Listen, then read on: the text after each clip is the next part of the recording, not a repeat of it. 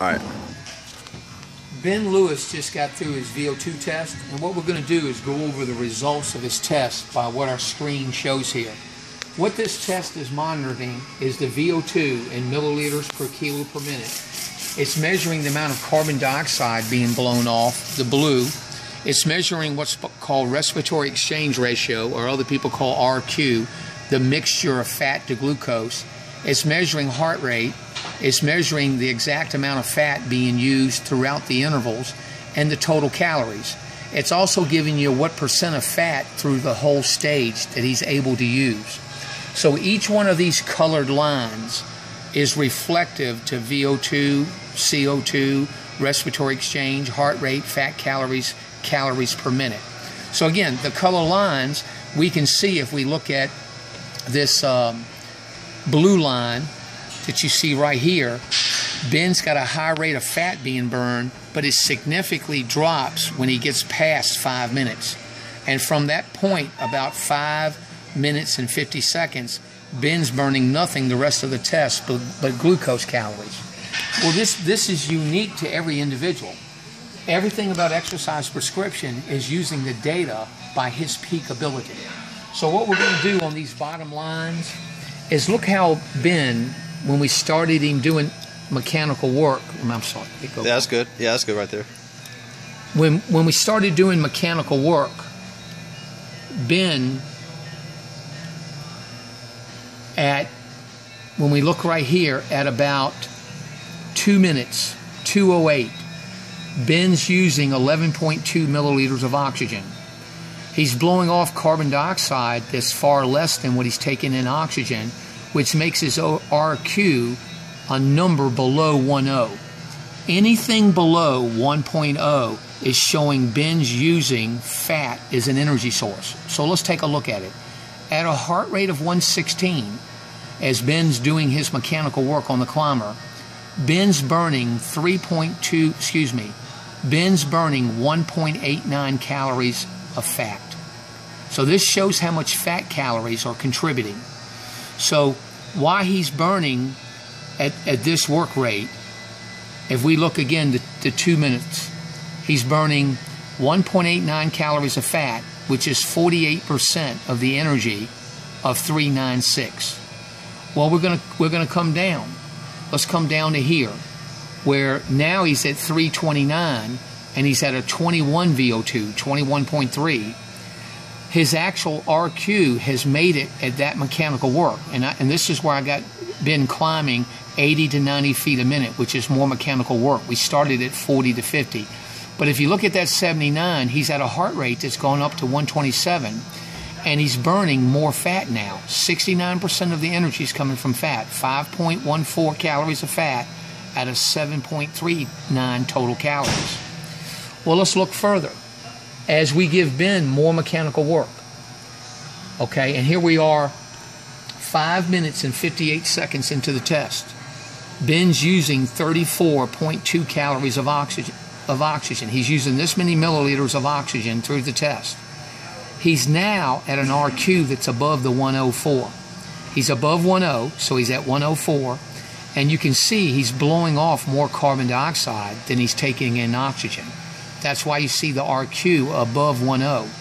And you can see for that heart rate, 158, Ben at the moment now doesn't have the ability to use fat for energy. He's burning more calories, but they're glucose calories. Now let's see from 34 what Ben peaks at. What does Ben peak in the most amount of oxygen he can use? And you can see as we go through the test, it comes out to be 46.3. At 46.3 oxygen cost, which is 10:59 in minutes, that's when he reached that. Ben had a heart rate of 174. But again, he's not able to use fat for energy. He's burning more calories, but again, they're 100% glucose calories. So Ben has a VO2 that peaks at 46.3. Now you could see, I'm sorry, a little bit more, 46.6. So that 46.6, which is the highest number we got now at 11:49, you can see that he's got a heart rate of 176. But again, there's no ability to use fat. he is burning more calories. Now when you see recovery, this is when we stopped the test, because when Ben reached the 46.6, no matter how much more work I told him to do, his body couldn't deliver or use more oxygen. He didn't have the ability to deliver or use more. And again, this is a test that shows it. You can scream till you're blue in the face, but he had reached his peak ability at this moment. Now, the RQ, 1.16. Normally, this is test data for somebody doing exercise prescription that we could have stopped Ben at 44.6. But basically, instead of 46.6, 44.6. This would have gave me all the data to write a program for Ben that would have been towards building more aerobic strength, which also carries over to learning how to burn more fat.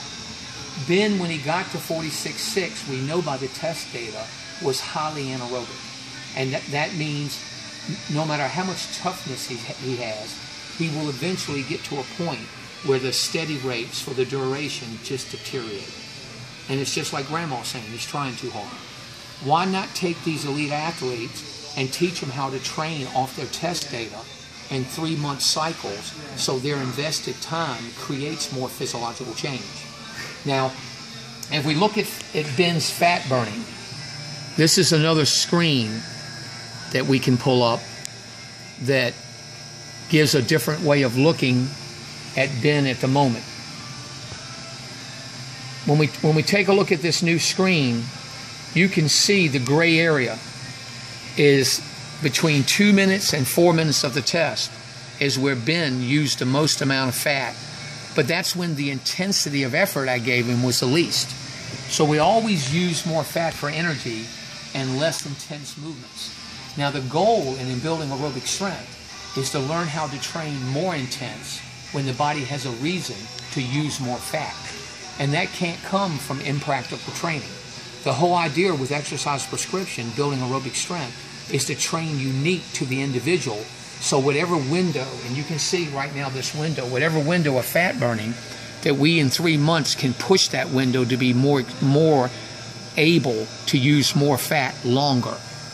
And being able to burn more fat longer is a great advantage to an endurance athlete because it spares muscle glycogen. That means when he's running a 5-minute mile, it's not that he can only hold it for 3 miles.